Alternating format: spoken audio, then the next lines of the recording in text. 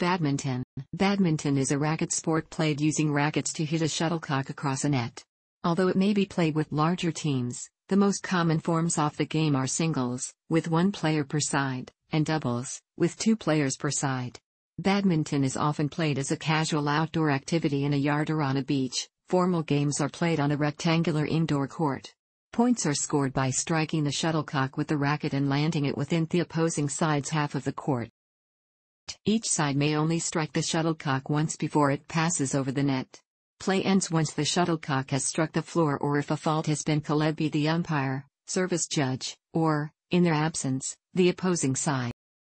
The shuttlecock is a feather door, in informal matches, plastic projectile which flies differently from the balls used in many other sports. In particular, the feathers create much higher drag, causing the shuttlecock to decelerate more rapidly. Shuttlecocks also have a high top speed compared to the balls in other racket sports. The flight of the shuttlecock gives the sport its distinctive nature. The game developed in British India from the earlier game of battledore and shuttlecock. European play came to be dominated by Denmark, but the game has become very popular in Asia, with recent competitions dominated by China. Since 1992, badminton has been a Summer Olympic sport with 4 events: men's singles, women's singles, men's doubles, and women's doubles, with mixed doubles added 4 years later. At high levels of play, the sport demands excellent fitness. Players require aerobic stamina, agility, strength, speed, and precision. It is also a technical sport, requiring good motor coordination and the development of sophisticated racket movements. Games employing shuttlecocks have been played for centuries across Eurasia, but the modern game of badminton developed in the mid-19th century among the British as a variant of the earlier game of battledore and shuttlecock. Battledore was an older term for racket. Its exact origin remains obscure. The name derives from the Duke of Beaufort's badminton house in Gloucestershire, but why or when remains unclear. As early as 1860, a London toy dealer named Isaac Spratt published a booklet entitled Badminton Battledore, a new game, but no copy is known to have survived. An 1863 article in the Cornhill magazine describes badminton as battledore and shuttlecock played with sides, across a string suspended some 5 feet from the ground.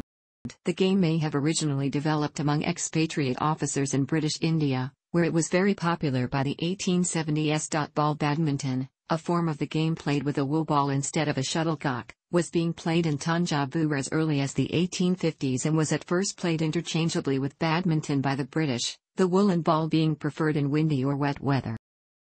Early on, the game was also known as Pune or Pune after the garrison town of Pune, where it was particularly popular and where the first rules for the game were drawn up in 1873. By 1875, officers returning home had started a badminton club in Folkestone. Initially, the sport was played with sides ranging from 1 to 4 players, but it was quickly established that games between 2 or 4 competitors worked the best. The shuttlecocks were coated with India rubber in outdoor play, sometimes weighted with lead. Although the depth of the net was of no consequence, it was preferred that it should reach the ground. The sport was played under the Pune rules until 1887, when J.H.E. Hart of the Bath Badminton Club drew up revised regulations. In 1890, Hart and Bagnall Wild again revised the rules. The Badminton Association of England, BAE, published these rules in 1893 and officially launched the sport at a house called Dunbar in Portsmouth on 13th of September. The BAE started the first badminton competition, the All England Open Badminton Championships for gentlemen's doubles, ladies' doubles, and mixed doubles, in 1899. Singles competitions were added in 1900 and an England-Ireland Championship match appeared in 1904.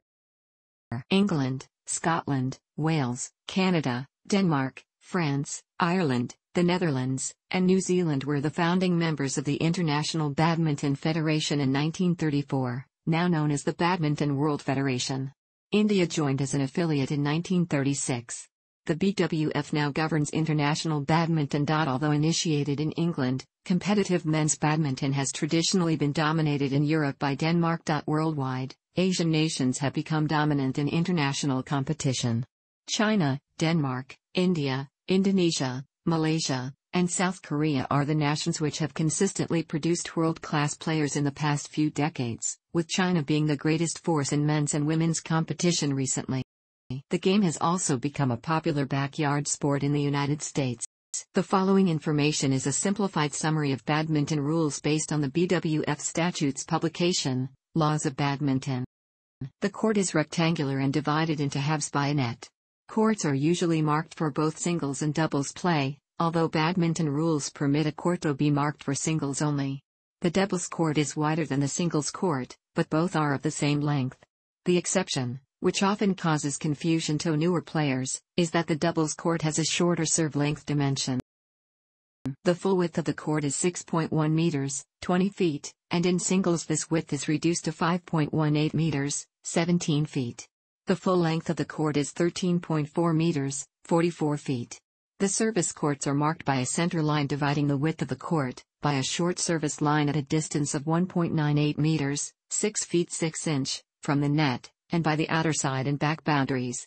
In doubles, the service court is also marked by a long service line, which is 0.76 meters, 2 feet 6 inch, from the back boundary.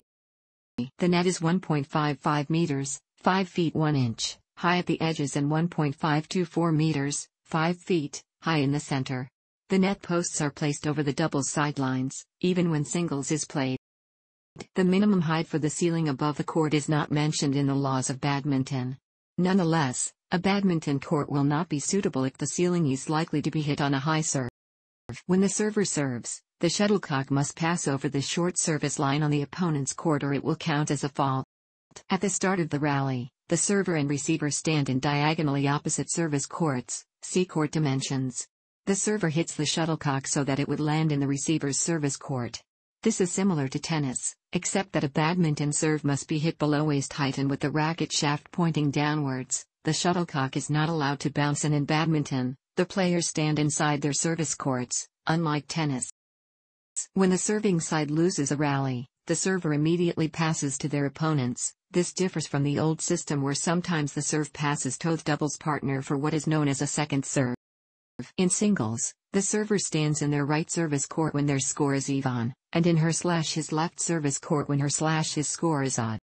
In doubles, if the serving side wins a rally, the same player continues to serve, but he or she changes service courts so that she/he serves to a different opponent each time. If the opponents win the rally and their new score is even, the player in the right service court serves. If odd, the player in the left service court serves. The players' service courts are determined by their positions at the start of the previous rally, not by where they were standing at the end of the rally. A consequence of this system is that each time a side regains the service, the server will be the player who did not serve last time. Each game is played to 21 points, with players scoring a point whenever they win a rally regardless of whether they served. This differs from the old system where players could only win a point on their serve and each game was played to 15 points. A match is the best of 3 games. If the score reaches 20-all, then the game continues until one side gains a 2-point lead, such as 24-22, except when there is a tie at 29-all, in which the game goes to a golden point. Whoever scores this point will win.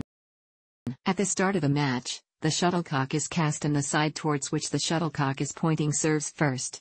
Alternatively, a coin may be tossed, with the winners choosing whether to serve or receive first, or choosing which end of the court to occupy first, and their opponents making the leftover their remaining choice. In subsequent games, the winners of the previous game serve first. Matches are best out of 3. A player or pair must win 2 games, of 21 points each, to win the match.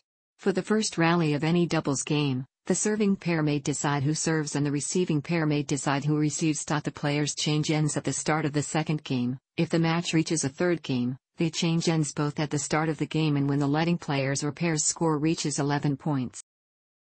The server and receiver must remain within their service courts, without touching the boundary lines, until the server strikes the shuttlecock. The other 2 players may stand wherever they wish, so long as they do not block the vision of the server or receiver. If a let is called, the rally is stopped and replayed with no change to the score. Lets may occur because of some unexpected disturbance such as a shuttlecock landing on a court, having been hit there by players playing in adjacent court, or in small halls the shuttle may touch an overhead rail which can be classed as a let. If the receiver is not ready when the service is delivered, a let shall be called, yet, if the receiver attempts to return the shuttlecock, the receiver shall be judged to have been ready. Badminton rules restrict the design and size of rackets and shuttlecocks. Badminton rackets are lightweight, with top-quality rackets weighing between not including grip or strings. They are composed of many different materials ranging from carbon fiber composite, graphite reinforced plastic, to solid steel, which may be augmented by a variety of materials. Carbon fiber has an excellent strength-to-weight ratio, is stiff, and gives excellent kinetic energy transfer. Before the adoption of carbon fiber composite, rackets were made of light metals such as aluminium. Earlier still, rackets were made of wood. Cheap rackets are still often made of metals such as steel, but wooden rackets are no longer manufactured for the ordinary market, because of their excessive mass and cost. Nowadays, nanomaterials such as carbon nanotubes and fullerene are added to rackets, giving them greater durability. There is a wide variety of racket designs, although the laws limit the racket size and shape. Different rackets have playing characteristics that appeal to different players. The traditional oval head shape is still available, but an isometric head shape is increasingly common in new rackets. Badminton strings are thin, high-performing strings with thicknesses ranging from about 0.62 to 0.73 mm. Thicker strings are more durable, but many players prefer the feel of thinner strings. String tension is normally in the range of 80 to 160 N, 18 to 36 lbf. Recreational players generally string at lower tensions than professionals, typically between 80 and 110 N, 18 and 25 lbf. Professionals string between about 110 and 160 N, 25 and 36 lbf. Some string manufacturers measure the thickness of their strings under tension, so they are actually thicker than specified when slack. Ashaway micropower is actually 0.7 mm, but Yonex BG66 is about 0.72 mm. It is often argued that high string tensions improve control, whereas low string tensions increase power. The arguments for this generally rely on crude mechanical reasoning, such as claiming that a lower tension string bed is more bouncy and therefore provides more power. This is, in fact, incorrect, for a higher string tension can cause the shuttle to slide off the racket and hence make it harder to hit a shot accurately. An alternative view suggests that the optimum tension for power depends on the player. The faster and more accurately a player can swing their racket, the higher the tension for maximum power. Neither view has been subjected to a rigorous mechanical analysis, nor is there clear evidence in favor of one or the other. The most effective way for a player to find a good string tension is to experiment. The choice of grip allows a player to increase the thickness of their racket handle and choose a comfortable surface to hold. A player may build up the handle with one or several grips before applying the final layer. Players may choose between a variety of grip materials. The most common choices are PU synthetic grips or toweling grips. Grip choice is a matter of personal preference. Players often find that sweat becomes a problem. In this case, a drying agent may be applied to the grip or hands, sweat bands may be used, the player may choose another grip material or change his /her grip more frequently. There are two main types of grip, replacement grips and overgrips. Replacement grips are thicker and are often used to increase the size of the handle. Overgrips are thinner, less than 1 mm, and are often used as the final layer. Many players, however, prefer to use replacement grips as the final layer. Toweling grips are always replacement grips. Replacement grips have an adhesive backing, whereas overgrips have only a small patch of adhesive at the start of the tape and must be applied under tension. Overgrips are more convenient for players who change grips frequently, because they may be removed more rapidly without damaging the underlying material. A shuttlecock, often abbreviated to shuttle, also called a birdie, is a high-drag projectile, with an open conical shape. The cone is formed from 16 overlapping feathers embedded into a rounded cork base. The cork is covered with thin leather or synthetic material. Synthetic shuttles are often used by recreational players to reduce their costs, as feathered shuttles break easily. These nylon shuttles may be constructed with either natural cork or synthetic foam base and a plastic skirt. Badminton rules also provide for testing a shuttlecock for the correct speed. Badminton shoes are lightweight with soles of rubber or similar high-grip, non-marking materials. Compared to running shoes, badminton shoes have little lateral support. High levels of lateral support are useful for activities where lateral motion is undesirable and unexpected. Badminton, however, requires powerful lateral movements. A highly built-up lateral support will not be able to protect the foot in badminton. Instead, it will encourage catastrophic collapse at the point where the shoe's support fails, and the player's ankles are not ready for the sudden loading, which can cause sprains. For this reason, Players should choose badminton shoes rather than general trainers or running shoes, because proper badminton shoes will have a very thin sole, lower a person's center of gravity, and therefore result in fewer injuries. Players should also ensure that they learn safe and proper footwork, with the knee and foot in alignment on all lunges. This is more than just a safety concern, proper footwork is also critical in order to move effectively around the court. Badminton offers a wide variety of basic strokes, and players require a high level of skill to perform all of them effectively. All strokes can be played either forehand or backhand. A player's forehand side is the same side as their playing hand. For a right-handed player, the forehand side is their right side and the backhand side is their left side. Forehand strokes are hit with the front of the hand leading, like hitting with palm, whereas backhand strokes are hit with the back of the hand leading, like hitting with the knuckles. Players frequently play certain strokes on the forehand side with a backhand hitting action, and vice versa. In the forecourt and midcourt, most strokes can be played equally effectively on either the forehand or backhand side, but in the rear court, players will attempt to play as many strokes as possible on their forehands, often preferring to play around the head forehand overhead, a forehand one's backhand side, rather than attempt a backhand overhead. Playing a backhand overhead has two main disadvantages. First, the player must turn their back to their opponents, restricting their view of them and the court. Second, backhand overheads cannot be hit with as much power as forehands. The hitting action is limited by the shoulder joint, which permits a much greater range of movement for a forehand overhead than for a backhand. The backhand clear is considered by most players and coaches to be the most difficult basic stroke in the game, since the precise technique is needed in order to muster enough power for the shuttlecock to travel the full length of the court. For the same reason, backhand smashes tend to be weak. The choice of stroke depends on how near the shuttlecock is to the net, whether it is above net height, and where an opponent is currently positioned. Players shave much better attacking options if they can reach the shuttlecock well above net height, especially if it is also close to the net. In the forecourt, a high shuttlecock will be met with a net kill, hitting it steeply downwards and attempting to win the rally immediately. This is why it is best to drop the shuttlecock just over the net in this situation. In the midcourt, a high shuttlecock will usually be met with a powerful smash, also hitting downwards and hoping for an outright winner or a weak reply. Athletic jump smashes, where players jump upwards for a steeper smash angle, are a common and spectacular element of elite men's doubles play. In the rear court, players strive to hit the shuttlecock while it is still above them, rather than allowing it to drop lower. This overhead hitting allows them to play smashes, clears, hitting the shuttlecock high into the back of the opponent's court, and drop shots, hitting the shuttlecock softly so that it falls sharply downwards into the opponent's forecourt. If the shuttlecock has dropped lower, then a smash is impossible and a full-length, high clear is difficult. When the shuttlecock is well below net height, players have no choice but to hit upwards. Lits, where the shuttlecock is hit upwards to the back of the opponent's court, can be played from all parts of the court.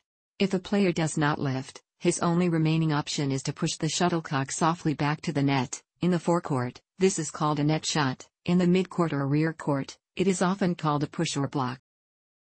When the shuttlecock is near to net height, players can hit drives, which travel flat and rapidly over the net into the opponent's rear midcourt and rear court. Pushes may also be hit flatter, placing the shuttlecock into the front midcourt.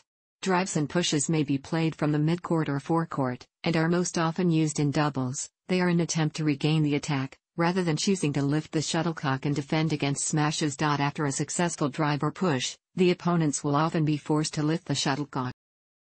Balls may be spun to alter their bounce, for example, topspin and backspin in tennis, or trajectory, and players may slice the ball, strike it with an angled racket face, to produce such spin.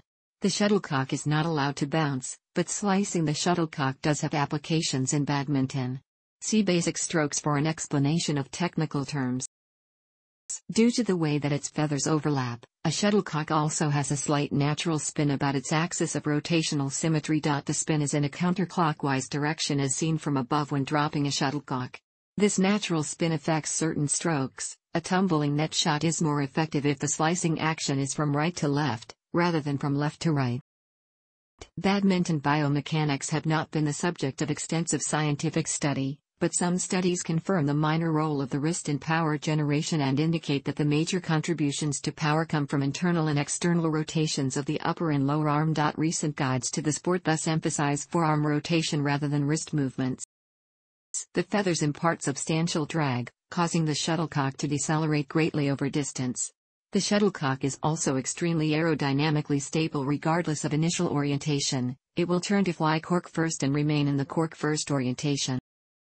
One consequence of the shuttlecock's drag is that it requires considerable power to hit at the full length of the court, which is not the case for most racket sports. The drag also influences the flight path of a lifted, lobbed, shuttlecock. The parabola of its flight is heavily skewed so that it falls at a steeper angle than it rises. With very high serves, the shuttlecock may even fall vertically. When defending against a smash, players have three basic options: lift, block, or drive. In singles, a block to the net is the most common reply. In doubles, a lift is the safest option, but it usually allows the opponents to continue smashing. Blocks and drives are counter-attacking strokes but may be intercepted by the smasher's partner. Many players use a backhand hitting action for returning smashes on both the forehand and backhand sides because backhands are more effective than forehands at covering smashes directed to the body. Hard shots directed towards the body are difficult to defend. The service is restricted by the laws and presents its own array of stroke choices. Unlike in tennis, the server's racket must be pointing in a downward direction to deliver the serve, so normally the shuttle must be hit upwards to pass over the net. The server can choose a low serve into the forecourt, like a push, or a lift to the back of the service court, or a flat drive serve. Lifted serves may be either high serves, where the shuttlecock is lifted so high that it falls almost vertically at the back of the court, or flick serves, where the shuttlecock is lifted to a lesser height but falls sooner. Once players have mastered these basic strokes, they can hit the shuttlecock from into any part of the court, powerfully and softly as required. Beyond the basics, however, badminton offers rich potential for advanced stroke skills that provide a competitive advantage. Because badminton players have to cover a short distance as quickly as possible, the purpose of many advanced strokes is to deceive the opponent, so that either he is tricked into believing that a different stroke is being played, or he is forced to delay his movement until he actually sees the shuttle's direction. Deception in badminton is often used in both of these senses. When a player is genuinely deceived, he will often lose the point immediately because he cannot change his direction quickly enough to reach the shuttlecock.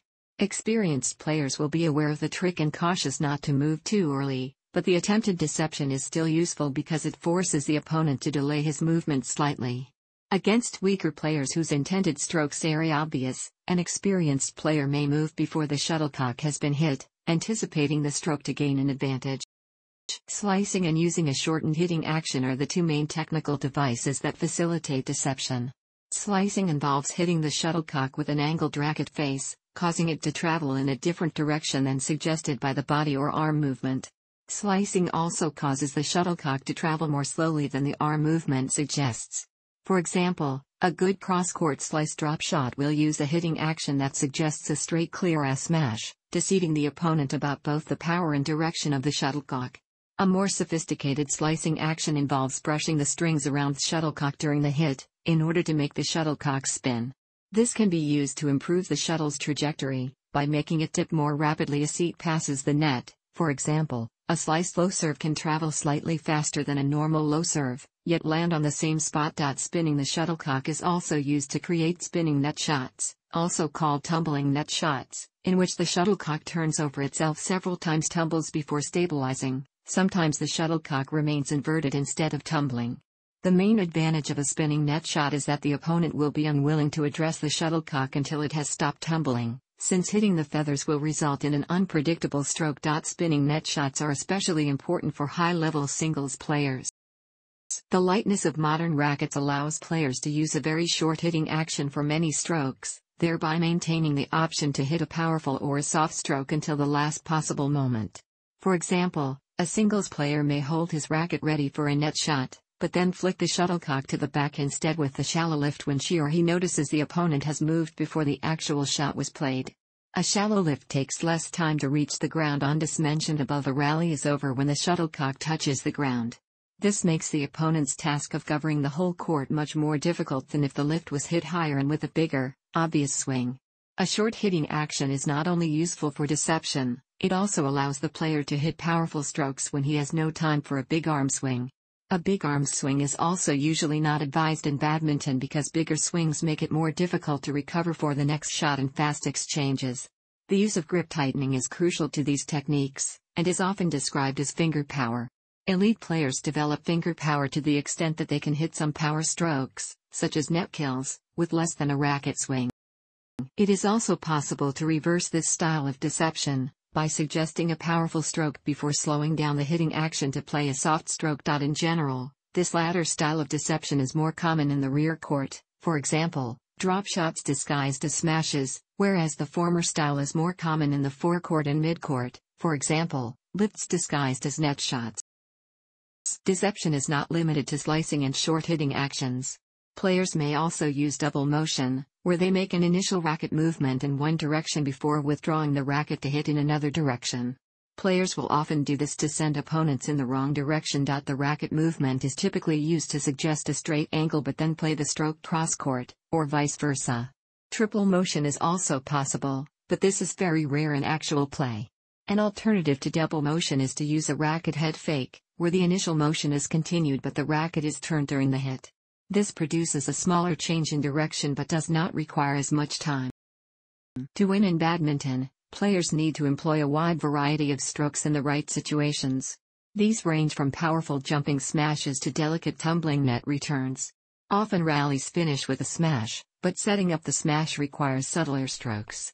For example, a net shot can force the opponent to lift the shuttlecock, which gives an opportunity to smash. If the net shot is tight and tumbling, then the opponent's lift will not reach the back of the court, which makes the subsequent smash much harder to return. Deception is also important.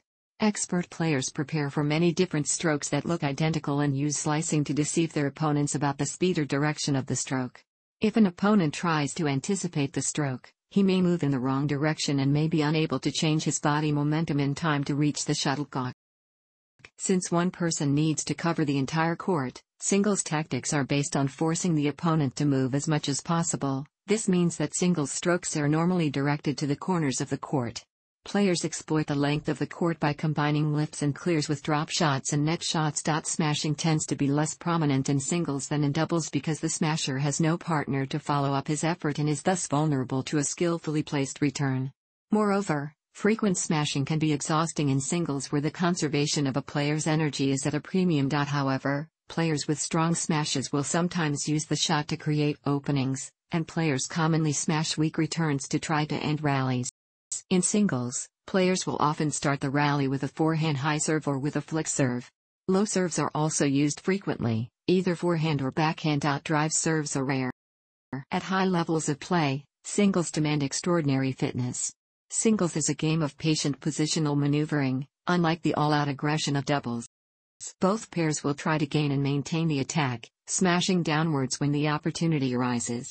Whenever possible, a pair will adopt an ideal attacking formation with one player hitting down from the rear court, and his partner in the mid-court intercepting all smash returns except the lift. If the rear court attacker plays a drop shot, his partner will move into the forecourt to threaten the net reply.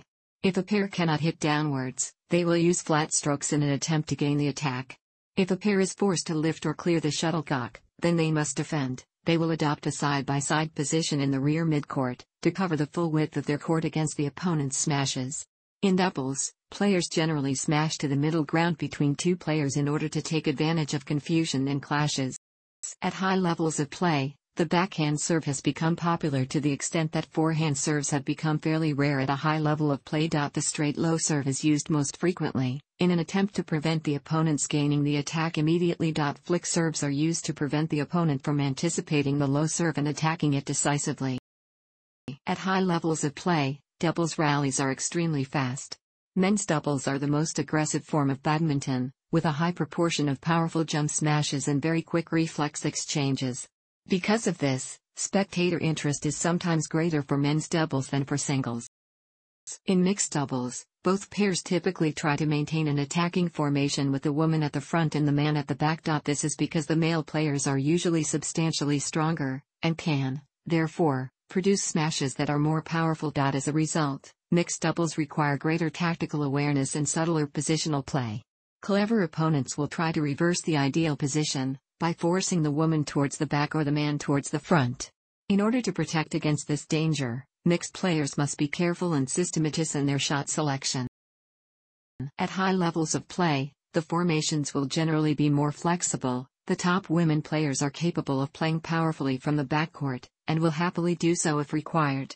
When the opportunity arises, however, the pair will switch back to the standard mixed attacking position, with the woman in front and men in the back. The Badminton World Federation, BWF, is the internationally recognized governing body of the sport responsible for conduction of tournaments and approaching fair play. 5 regional confederations are associated with the BWF.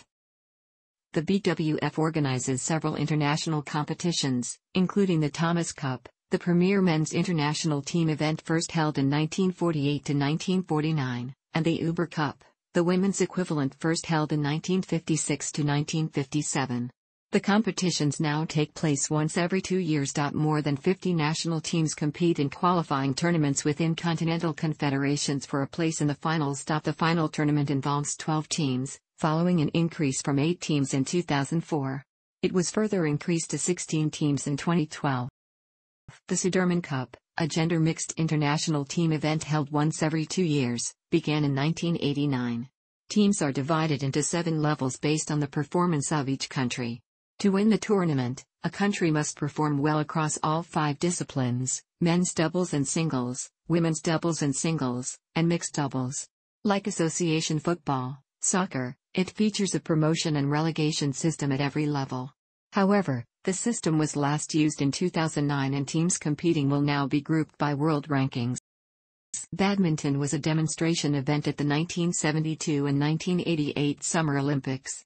It became an official Summer Olympic sport at the Barcelona Olympics in 1992, and its gold medals now generally rate as the sport's most coveted prizes for individual players. In the BWF World Championships, first held in 1977, currently only the highest-ranked 64 players in the world, and a maximum of 4 from each country can participate in any category. In both the Olympic and BWF World competitions, restrictions on the number of participants from any one country have caused some controversy because they sometimes result in excluding elite world-level players from the strongest badminton nations. The Thomas, Uber, and Sudirman Cups, the Olympics, and the BWF World and World Junior Championships are all categorized as Level 1 tournaments. At the start of 2007, the BWF introduced a new tournament structure for the highest level tournaments aside from those in Level 1, the BWF Super Series. This Level 2 tournament series, a tour for the world's elite players, staged 12 open tournaments around the world with 32 players, half the previous limit. The players collect points that determine whether they can play in Super Series finals held at the year-end. Among the tournaments in this series is the venerable All England Championships, first held in 1900. Which was once considered the unofficial World Championships of the sport. Level 3 tournaments consist of Grand Prix Gold and Grand Prix event. Top players can collect the world ranking points and enable them to play in the BWF Super Series Open tournaments. These include the regional competitions in Asia, Badminton Asia Championships, and Europe, European Badminton Championships, which produce the world's best players, as well as the Pan America Badminton Championships. The Level 4 tournaments, known as International Challenge, International Series, and Future Series, encourage participation by junior players. Badminton is frequently compared to tennis. The following is a list of manifest differences. Statistics such as the smash speed, above, prompt badminton enthusiasts to make other comparisons that are more contentious. For example, it is often claimed that badminton is the fastest racket sport. Although badminton holds the record for the fastest initial speed of a racket sports projectile, the shuttlecock decelerates substantially faster than other projectiles such as tennis balls. In turn, this qualification must be qualified by consideration of the distance over which the shuttlecock travels. A smashed shuttlecock travels a shorter distance than a tennis ball during a serve. While fans of badminton and tennis often claim that their sport is the more physically demanding, such comparisons are difficult to make objectively because of the differing demands of the games. No formal study currently exists evaluating the physical condition of the players or demands during gameplay. Badminton and tennis techniques differ substantially. The lightness of the shuttlecock and of badminton rackets allow badminton players to make use of wrist and fingers much more than tennis players. In tennis, the wrist is normally held stable, and playing with a mobile wrist may lead to injury. For the same reasons, badminton players can generate power from a short racket swing. For some strokes such as net kills, and elite players swing less than. For strokes that require more power, a longer swing will typically be used, but the badminton racket swing will rarely be as long as a typical tennis swing. Thanks for watching. Don't forget like the video and don't forget to subscribe.